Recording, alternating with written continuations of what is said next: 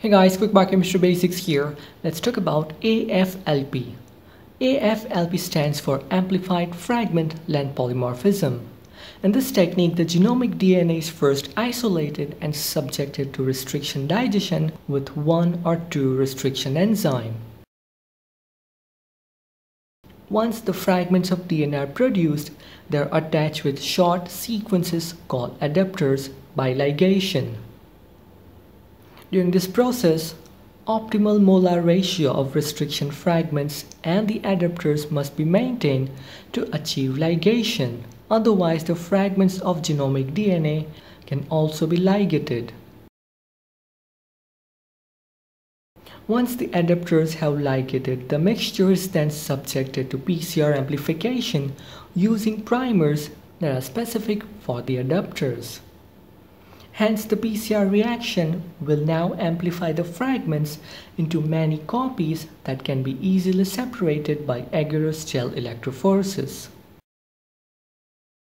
The DNA amplicons in the agarose gel are then denatured into single-stranded DNA by using an alkali.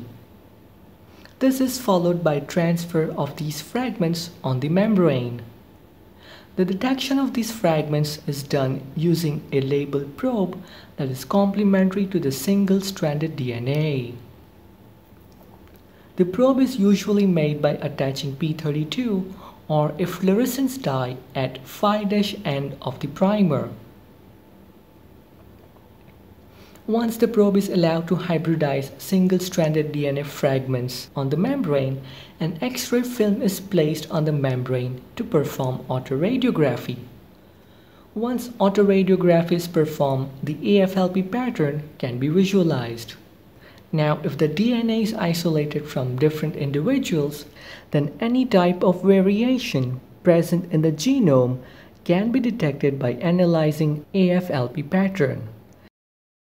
The AFLP pattern usually contains about 50 to 100 bands, which are relatively easy to analyze as compared to RFLP and RAPD.